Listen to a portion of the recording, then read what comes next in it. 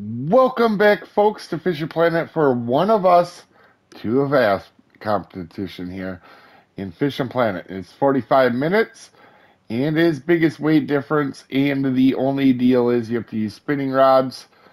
Now, keep in mind, like a lot of these comps where you have one big and one little fish, you can be real lucky and sometimes you can get unlucky. They require a lot of luck.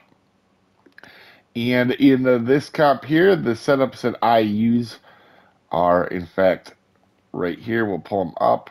Let's go. Whoop, there we go. I use the Zeus for the Kraken on a half-ounce walker. You can actually use the Patriot walker if you want as well. I go up to 4.0 just to chance getting a bigger one. And for my small fish, I actually use a very interesting setup. So for my small one, I use a 1/8 ounce #1 single spoon.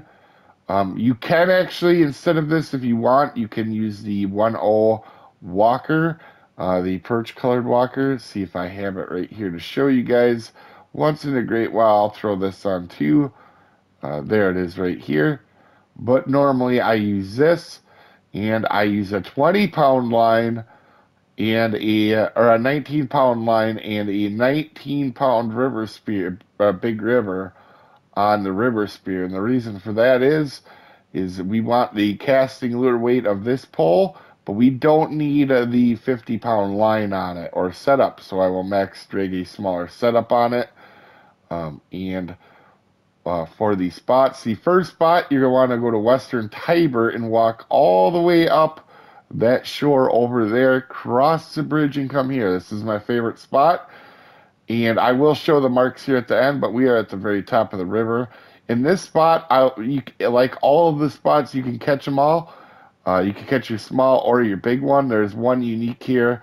And you can catch your little one here as well. For your little one, you're hoping to get something around 1.1 kilograms or 2.5 pounds or smaller. That can be hard to do some days. But like I said, this is a weight comp, and it is a lucky comp. You got to be lucky on this. And then for spot 2 is at the bridge.